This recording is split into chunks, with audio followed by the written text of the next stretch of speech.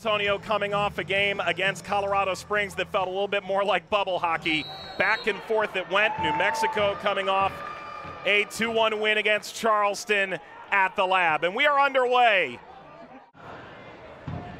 Suggs, epic ball, back heel is high from Martinez. BC going off due to injury. What's the relationship between he and Cam Lindler like? Oh, excellent. Nathan rolls that forward. Timbakis headed away from Nathan. Gallegos collects. You know, he's going to be the ace in the hole right now on these long balls up over the top of the stretch, and then everybody start to follow suit. Gallegos, special, unique, the adjectives. Rolls this across. Nathan sweeps it in. San Antonio leads.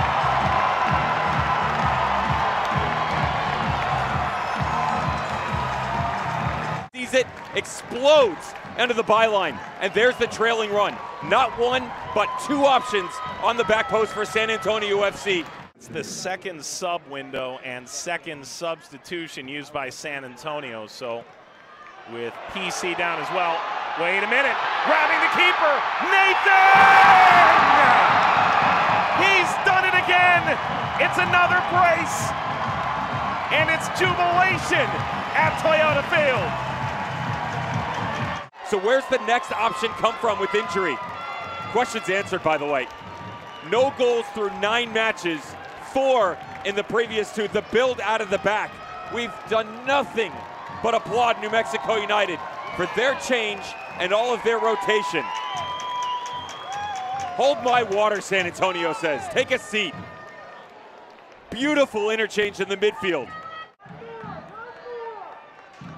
Gallegos now, nearly between the legs of Timbakis.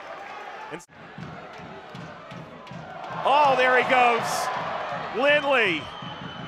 Gallegos. Oh, it's magical for San Antonio.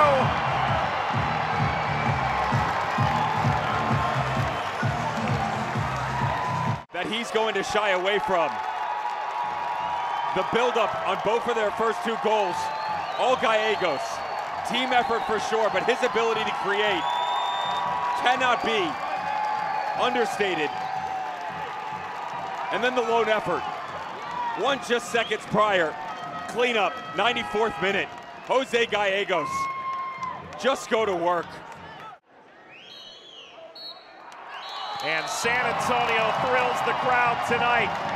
SAFC, winners of 2 in a row, are a point out of the playoffs.